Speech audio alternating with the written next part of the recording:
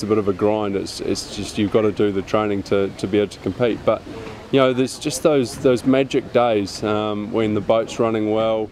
You're out there. You know, quite often it might be early in the morning or late at night, and you've got the sunset or the sunrise, and it's those days. The water's perfect. You're just by yourself, and those are the days that you just go, man, this is awesome, and that's what gets you coming back.